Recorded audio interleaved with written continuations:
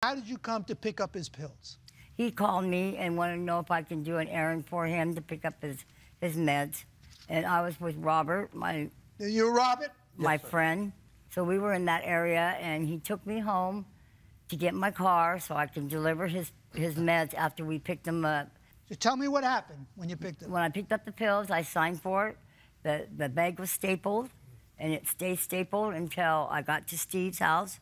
He told me that if I would give him a pill, because he hasn't had a pain pill for a while. Well, how did you do it? I opened up the stapled bag. I handed him opened the bottle, gave him a pill. I gave him something to drink, and I put the pills back into the bag, and I folded it, the top of it, and I handed it to him. I was in front of him the whole time I had the bag of medicine. And did he ask you something else after that? He asked me to go get him some Chinese food. Mr. Irish, what happened after she left to go get you the Chinese food? I got a TV tray. I set it in front of me, and I poured the pills out on the table. Why? To count them. They weren't in there. She knows exactly what she done. The sack, when she walked through the door, it was already open. You know how they staple? When you counted the pills, how many were there? There was 89 there. How many were missing? 30.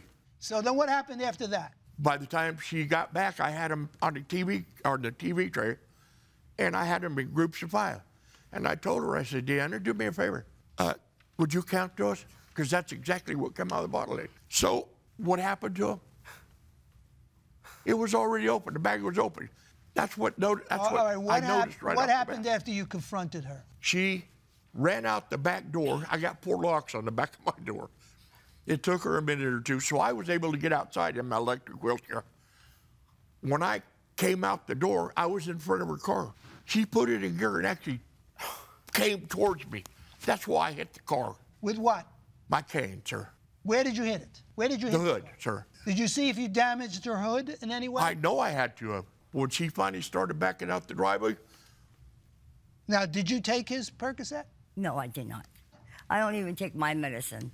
Do you know what Percocet is? No, I don't. You know, it contains oxycodone. I don't know It's a very serious She knows what they were. pain relaxant. I don't take pain pills. How many times did he hit your car? 3. Several. Well, when you say several, can you be more specific? 8 or more. 8? Times. 8 or more times. And where did he hit your car? Right there on the driver's side of my hood. On the hood? Get your attention, right? Okay. Just Because a second. Mr. Irish. Towards me. Mr. Irish. I'm sorry. Do you occasionally have a drink or two? I drink beer. Were you drinking that day? I was. How much were you drinking? Probably 3 or 4 beers at the time. Would you consider yourself somewhat intoxicated? No. You sure now? I'm you know what positive. you're accusing this woman of? Sir, when she came through the door, the bag was already open. The receipt was in her hand. That's what I'm saying. Judge Tawalda? So in your answer, Mr. Irick, you say you had her count your pills. And Why? she told me they were all there. They're all there, Steve. She just got to tell me that. Okay.